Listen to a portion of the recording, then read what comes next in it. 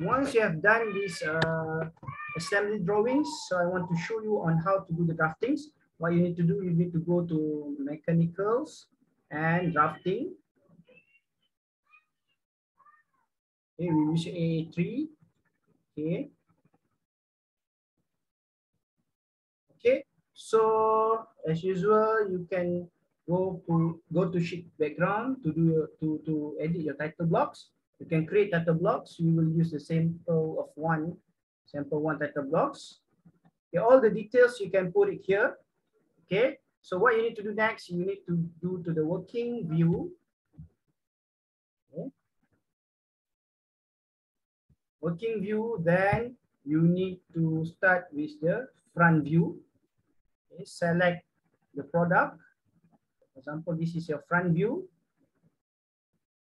Okay, you can move this one here.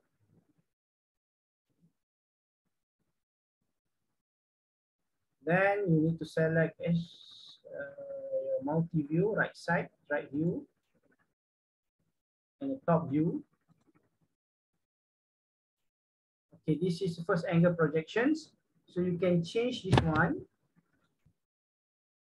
to third angle projection. This is a common, like this. Okay, so we need to redo again for the projection. Okay. So select this one as a right view and another one as a top view. Then you can select your isometric.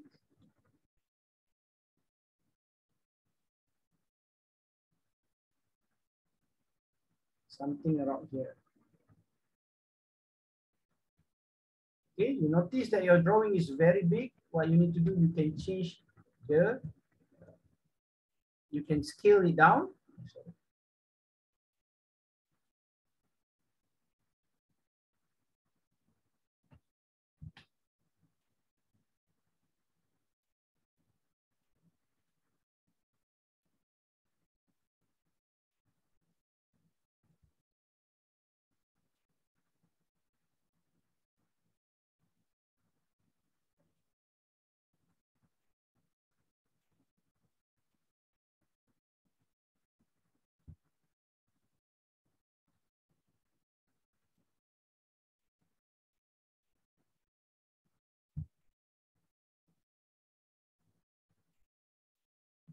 Okay, so you have this one. Okay, this one correction.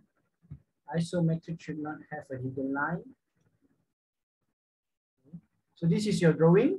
So what you need to do, you can add your section view here. For example, I want to section at the center of this one. Okay. Sorry.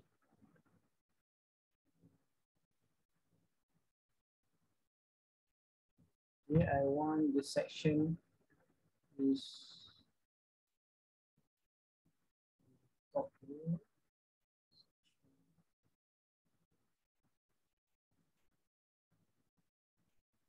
Okay. So this is your section view. Okay. So you can edit this one. Double click here, you can change it to be more smaller one. Examples.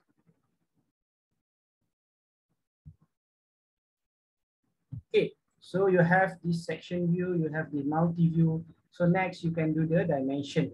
So the important of dimension to make sure this product is, when the assembly, you have the idea of the length, the width, and something like that. For example, this one. You can dimension. So select the important dimension. For the detailed dimension is already in your part drawing. For example, the height.